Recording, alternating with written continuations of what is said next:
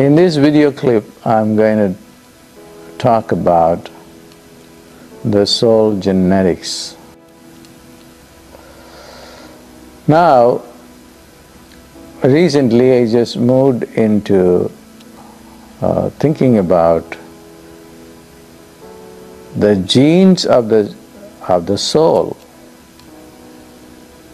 Let me explain this to you.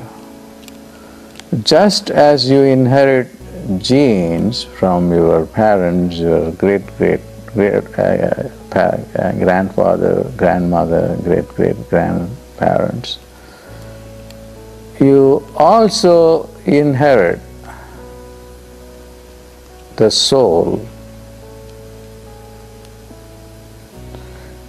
Your soul is not different from the souls of your ancestors.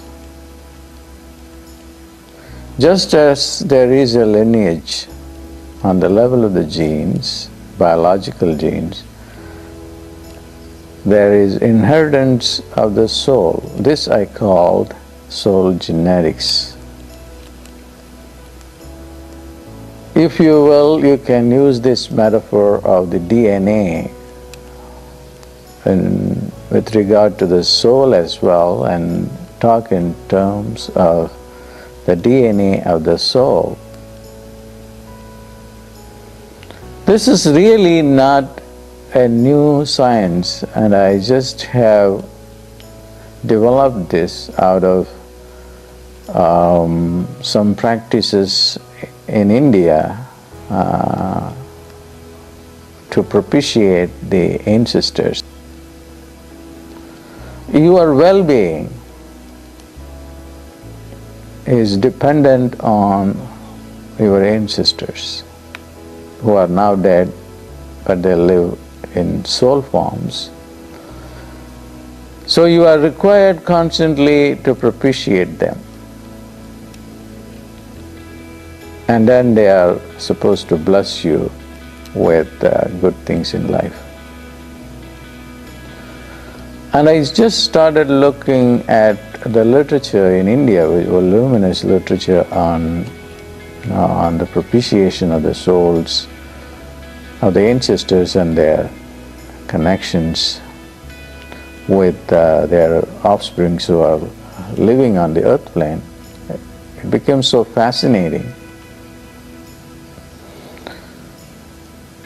The ancestors, although they give up their bodies and they are dead now, they are still living there in another dimension, in a soul form, and your soul is connected to their souls because it's the same soul by standards of soul genetics.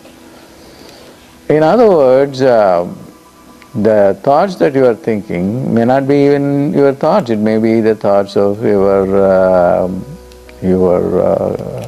parents, or who are now no more, or your grandparents or great-great-grandparents. So this goes on. So in order for you to be completely free from their influence, you have to somehow let these souls give up their interest in you, so that you can have your own thoughts and then use the contemporary wisdom available in the 21st century, and not conditioned by the souls of your ancestors. And this is soul genetics. On a practical level, I have found this immensely helpful to heal your diseases which have come to you from your ancestors, or your financial situation, or your relationship situations. All these things you find being instantly getting better once you do a ritual called Tarpanam.